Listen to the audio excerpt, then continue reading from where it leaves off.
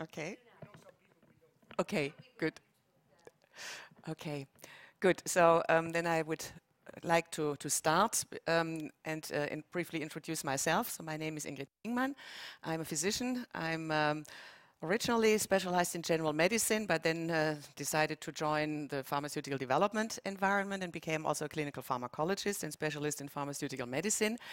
I have, after my switch to the medicines development area, I realized very quickly that there is a real big need to consider the ethical aspects of medicines development much more intensively and from very pragmatic and practical point of views.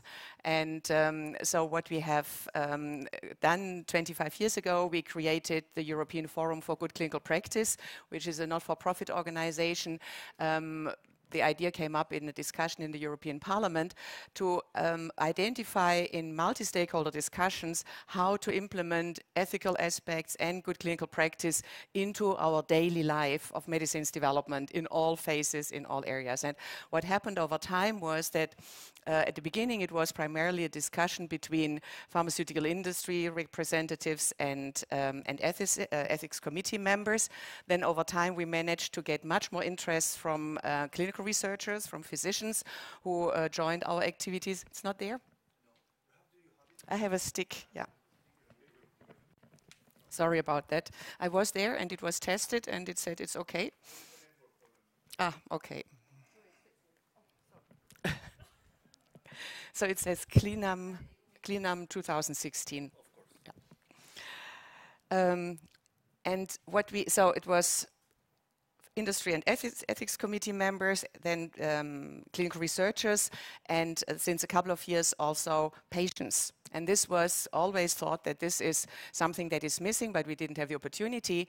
And now, since a couple of years, this is very, very intense involvement. And in this way, EFGCP also got involved in EU projects dealing with patient involvement in medicines development, in new treatment development. And we have a very strong interest in finding practical ways of making all stakeholders in medicines development, new treatments development. Is there?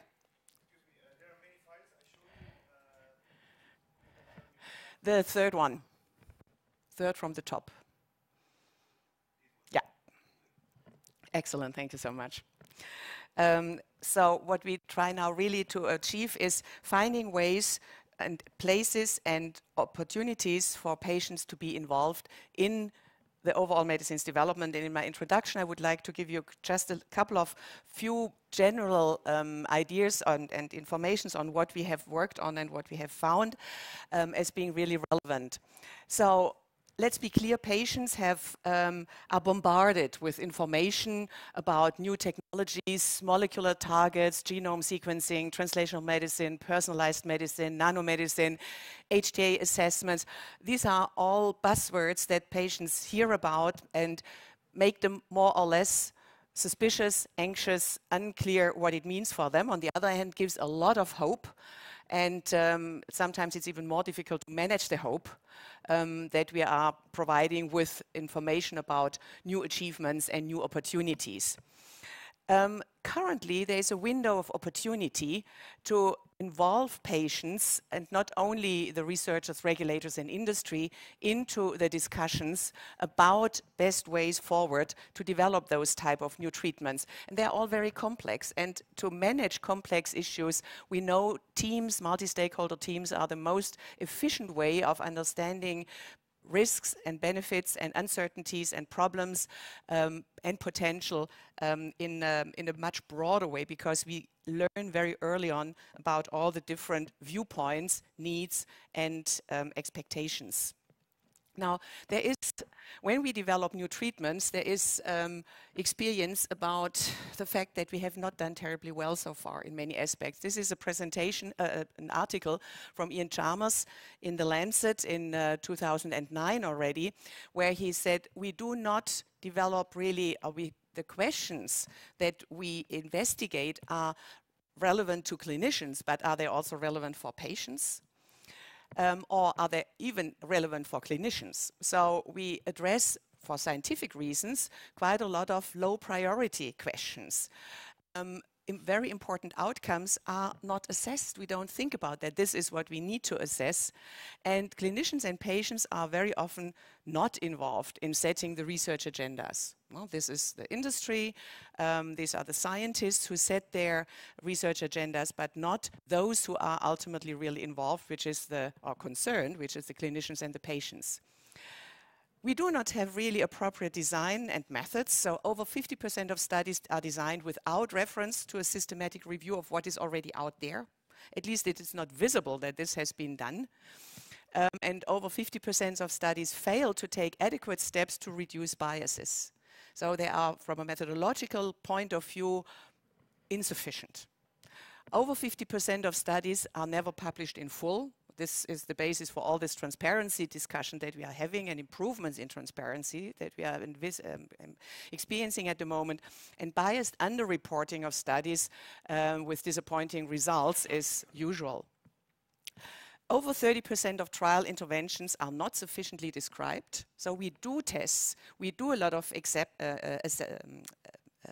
assessments in the studies, and we do not completely present them in our publications. And over 50% of planned study outcomes are not reported. That is, of course, on one hand a problem that there is limited space in publications, and the authors are very much requested to reduce the text, but that means that about 50% of the outcomes are not known to the rest of the world and cannot impact further research.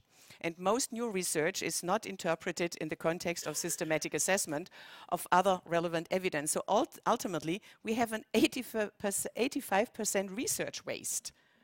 I mean, that cannot go on. We really need to do something systematically.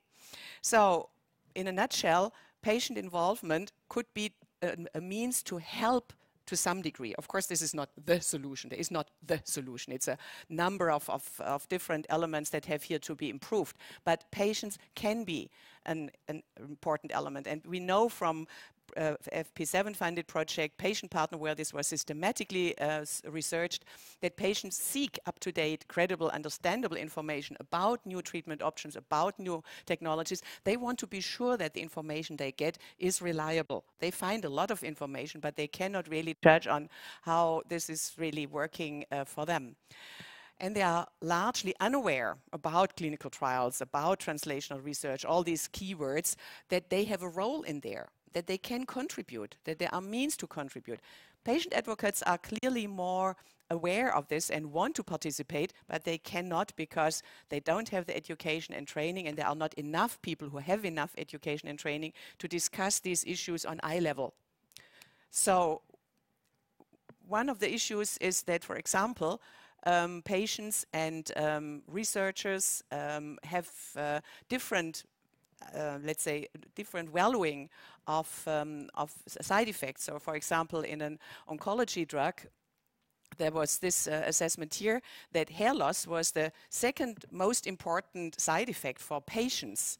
The lila is the patients, green is patient, and lila is patient representatives. So for them it was very important. For physicians and nurses that was not really relevant. On the other hand, neuropathy was a terrible side effect in the opinion of the physicians, but patients and patient representatives valued that clearly lower than the physicians.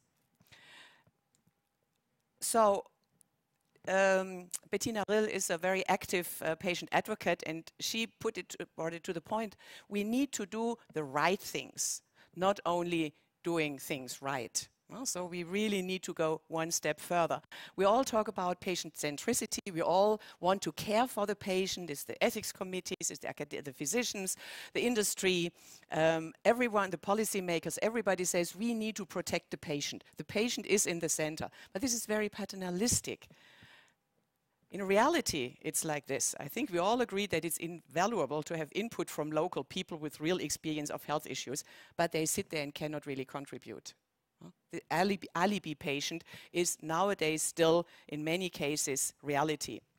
But from best practice examples, we know that impact of patients, if they are involved very early in the process of the development, where even in the area of defining the clinical question and the clinical problem, definitely also in the clinical trial design phase, is much more efficient in the long run for the development of a new treatment than what is happening at the moment, which is the patient involvement at a late stage, mostly in patient recruitment and in trial management, like informed consent review and stuff like that. And I don't want to go into that in detail, but that is from patient representatives who put together all the things that they can do from defining the research priorities to the end of the trial. It's huge. There are so many opportunities. There are so many important things that patients can really contribute. And I know that the speakers will get into some of these points, so I don't want to go into details, but I just want to give you an impression.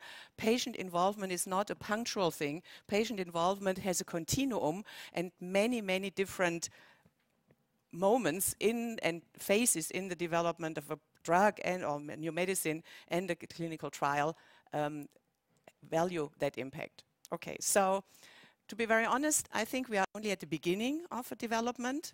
This is my vision for 2025.